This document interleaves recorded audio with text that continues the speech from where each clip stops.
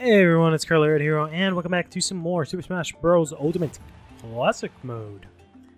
So, it's been a bit of a while since we've done this, but let's go ahead and, kill ourselves, I guess, because I forgot how to play this game, I guess. I don't know what I thought I was doing there. It often happens that I'll play Breath of the Wild, and I won't know what the jump button is, so that's why right now I'm just trying to essentially get myself reaccustomed to the controls. And that's primarily just because like I use the Switch Pro controller to play Breath of the Wild, but then now I use it for Classic Mode. Otherwise, I usually use the GameCube controller that I have. But now I think I've more or less gotten used to it. What did... Oh boy, I don't know where I am. Okay. Whew. Thanks, Togepi, for almost getting me killed here. Alright. There we go. Got a better handle of what the hell is going on. So Pikachu is not really, in any case, way, shape, or form, a character I like playing as or against. Specifically against. I don't hate a character as much as I hate playing against Pikachu or Pikachu. They are by far one of the most annoying characters to play against, just because they are so fast. And then they are so small, especially in Pichu's case, that it's kind of the same reason why I don't like playing against, for example, Little Mac or Ganondorf. Just because you can't really play to, the way you want to play, essentially.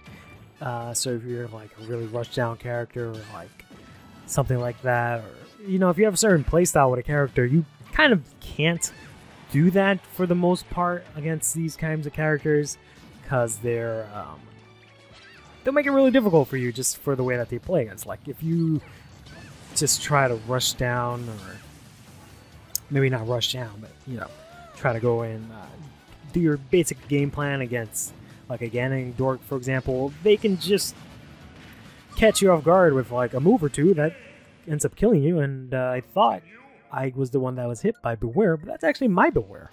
So that was kind of dumb of me. But yeah, they'll just randomly catch you with a move that you don't notice will kill you, because of their high, knockback that their moves have that you're not used to. So you can't usually just rush in and just fight them as a normal character, right? Or at least not for me. So Pikachu and Pichu fall into that same category where I can't just do a lot of my normal things. A lot of my normal things probably won't even connect, considering how small they are and how, for example, how safe some of their moves can be off shield or on shield, right? So it makes it a little difficult for me to play against them, but I know that's probably just, oh boy, you guys are really just gonna sit around spamming that? Are you kidding me? I know that's sort of just a thing where if I were to play the matchup more often with a consistent character, I probably wouldn't have such a big of an issue. So, for example, lately I've made sort of a commitment for 2020 to make it the year that I learn how to use Daisy very well. So I've essentially only been playing Daisy. Usually I play a little bit of Chrom, a little bit of Shulk, especially if we're doing like multiplayer, like more than just one-on-ones. I don't really like using Daisy because she doesn't really have a lot of moves, in my opinion, that are really good against multiple targets, where like with Chrom or like another sword character, it's really easy for me to just zoom around, hit swords, take advantage of my opponent trying to kill someone or something like that. But even in situations like that, I force myself to use Daisy, and I've gone into training mode with Daisy. I've got like a bit of a workout cheat that I've been doing. Like I'll go in and I'll try to do like 20 short hops in a row and whatnot, and, little things like that. So I've made an active effort to learn how to use Daisy. More so, rather than just being good at the game, I've just been using Daisy, right? And I've also tried to do some sort of develop a sort of tournament mentality, where, for example, I'll play off against the computer just to get better handle for matchups. I usually don't play against the computer anymore because they do a lot of bullshit that normal human players can't do, right? Like, they'll parry every single move you do, even though, most players wouldn't be able to get that timing perfectly, right? They'll be able to air dodge everything at the very last possible second, all these kinds of things. So kind of, in my mind, I felt like it made you sort of used to playing against an unrealistic standard, right? So when you play against actual people, you won't be as well versed, if that makes sense. So that's why I sort of steered away from doing that, and then started playing more online matches, even though, it's got its lag and it's not the same as local and whatever you guys hate online for Smash and blah, blah, blah, blah, blah. It is against actual human people. So I get it more of that interaction, right? Oh, fuck. I accidentally flicked the sticks. I ended up doing an extra aerial while I was falling down instead of an up B. But, I felt like that was a little bit more effective. But what I've been doing instead is that I've been playing sort of with this tournament mentality where, like, I play against certain characters in a set of 2 out of 3, best 2 out of 3. We'll do that, and we'll just play on presumably tournament legal stages, right? And I'll try and beat them.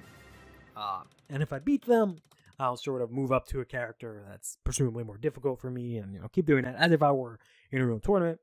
I'll also pretend like there's a loser's bracket, so if I lose twice in a row, then I'm done and I jump onto training. So typically I'll use that to warm up, and then I'll jump into my training, where I actually do training, or you'll be in training mode is what I'm trying to say, right?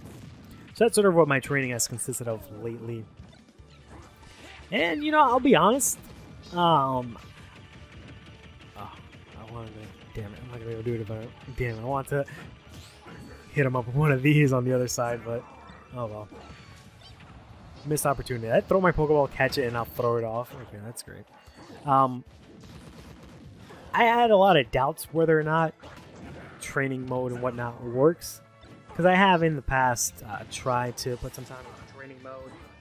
Haven't really yielded great results, but that's primarily just because I never really put a lot of dedicated time into it as I have now, right? I've saw pretty, I won't say quick results, but what I'm trying to get at is I did see some results, right? I was playing hell of a lot better while I was doing that. I was more or less doing that consistently every day for about an hour, maybe an hour or 2, depending on how much time I had on my hands. And then when I would go and play with my friends, I was experiencing that I was a lot better than I actually thought I was, which was really great. But I also noticed inversely when I stopped doing that, and I, again, played against other people, I was way, way worse.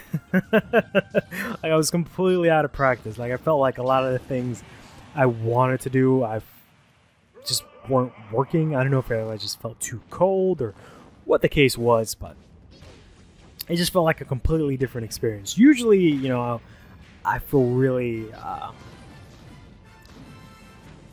the same when I play Smash, but I don't know, it's this weird thing. Once I start doing practice and I start doing it consistently, I play way better. And once I stop it, I feel completely different. Like, I don't feel like I'm as good as I was when I was consistent, but I also don't feel like I'm anywhere near as good as I was before that. You know what I mean? Like, I get to a certain level where